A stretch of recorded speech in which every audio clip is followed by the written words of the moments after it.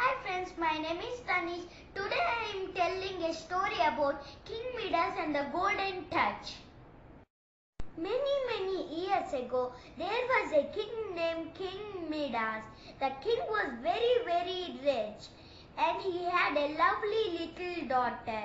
He had so much gold, but he always wanted more gold. One day, in his treasure room, when he was counting his money, a fairy appeared. The fairy told, "I will give you one wish. What do you want?" "I want more gold," said the king. "But you already have more gold. Why do you want more of it?" said the fairy. The king said that everything I touches would turn to gold. "I wish that everything I touches would turn to gold," said the king. The fairy said, "All right, your wish will grant from tomorrow." Early morning, the king woke up very early and he was eager to see if his wish came true or not. He touched his bed lightly with his hand. As soon as he touched the bed, it turned to gold.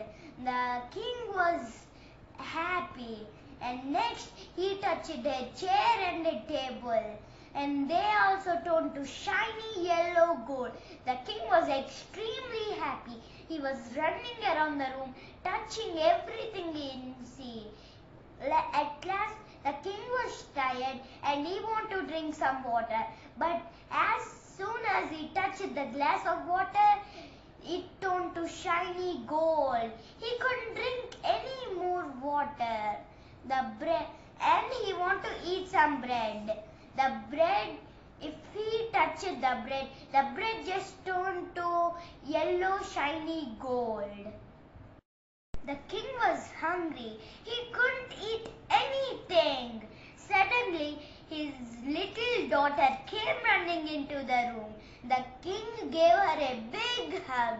But as soon as the king touched her little daughter, she turned to a golden statue. The king had a feeling of great fear. He ran to the fairy and told, "Oh fairy, I don't want this horrible gift.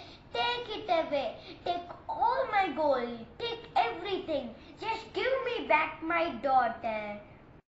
The fairy told, "Do you still think that the gold is the best thing in the world?" No, cried the king. And the fairy told, "All right, take this water and sprinkle it around all have you touched and turned to gold," said the fairy. King took the water and ran to his daughter.